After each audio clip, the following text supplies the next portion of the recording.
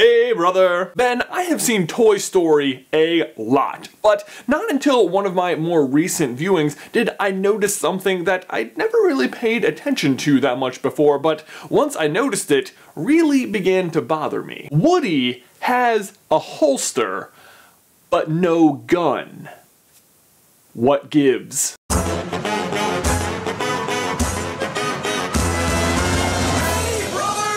It's such a simple detail, and it looks so natural on him that you don't even question it. But maybe that's for the best, because once I did start questioning it, it led me down a maddening road. Seriously, why have a holster if you don't have a gun? I mean, he must have had a gun at some point, right? I mean, the very first thing he says on screen is, "Reach for the sky."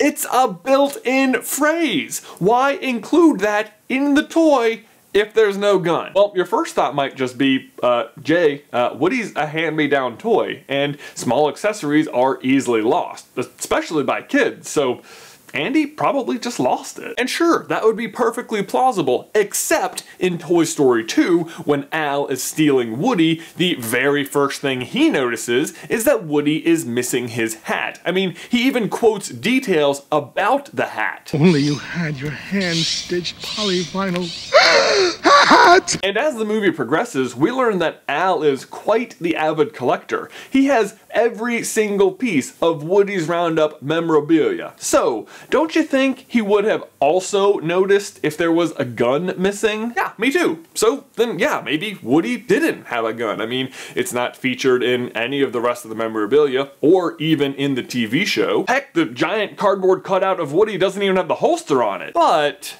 speaking of the giant cardboard cutout,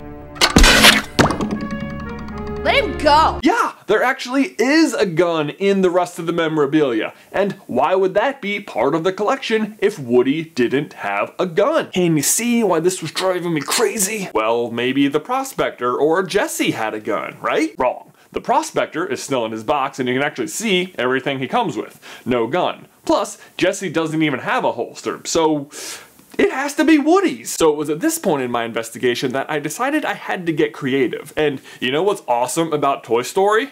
They make the toys! Why do all this detective work trying to figure out what an original Woody comes with when you can just go out and buy one? Boom, Woody. And Buzz, because I mean, let's be honest, I'm not gonna buy just one. And guess what?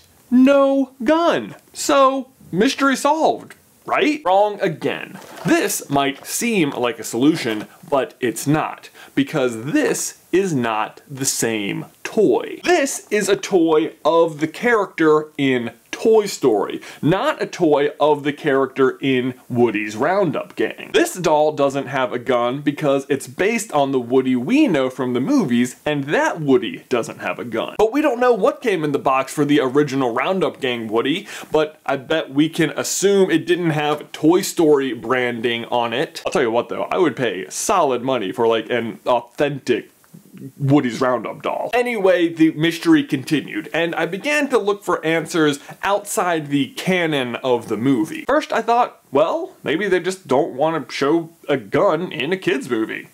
Except, literally the first character you ever see in the movie is holding a gun. Okay, so then maybe they just didn't want to have the good guy carrying a gun. Well, maybe, but the army men have guns. True, but they aren't really main characters. And they were already toys before Toy Story came out. And they can't actually shoot. So, alright, fair enough, but what about Buzz? Buzz has a laser. It's not a laser, it's a little light bulb that blinks. Ah, well played. But either way, it's still supposed to represent a weapon. And either way, Woody himself even plays a game of draw with Etch, who draws a gun! And Woody just uses his finger. But speaking of Woody's fingers, they are another clue. Anyone who's ever owned an action figure that holds something knows that the hands are typically set in this like permanent grip state so that they can hold whatever accessory they came with. But Woody's hands, when he's not alive, are in a distinctly open position that don't look like they could hold anything. So if he did have a gun, it would just be an accessory for the holster, which again, he does have, but apparently for no reason. And that was it. I was pretty much stumped. The holster seriously seemed to just have no reason except for Sid to put a match in it that one time. And then the match didn't even work, so seriously, what was the point? But then, finally, I came across an incredibly obscure clue, which I'm not even sure counts as canon, but in the Toy Story 3 video game, there's a collectible item called the Woody's Roundup card, and one of those cards is called, wait for it, Gunless Law. Just like Woody's non-existent gun, it clicked. Woody's empty holster isn't a mistake, it's a statement. A statement that Woody believes in non-violent resolution, a reminder to friend and foe of the kind of justice Woody practices. Gunless law. Ah, mystery solved. What is that?